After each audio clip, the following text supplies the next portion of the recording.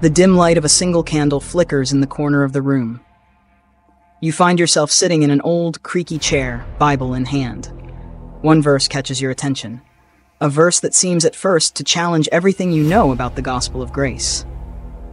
Work out your salvation with fear and trembling. Philippians 2:12. You read it again. Is this verse really suggesting that salvation depends on your effort? How can this fit with everything you've learned about grace alone, through faith alone? The tension builds. Your heart races. You wonder, is it possible that salvation isn't as secure as you thought?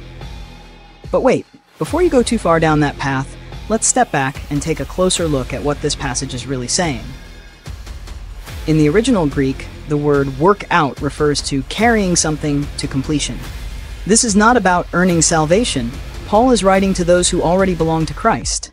He's not commanding us to work for our salvation, but to live out what God has already worked in us.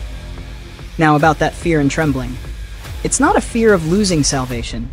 It's a deep reverence for the awesome power and holiness of God.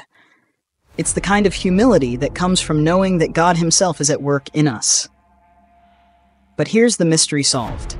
Keep reading. Philippians 2:13 holds the key. For it is God who works in you both to will and to work for his good pleasure. You feel the weight lift. It's not about you striving alone. It's God who gives both the desire and the ability to live for him. The light flickers again, but now the room feels brighter. So what does work out your salvation mean? It's simply living out the grace that God has already given you. Because of his work in you, you can walk in holiness, not in fear of losing salvation, but in awe of the God who has saved you and is transforming you day by day.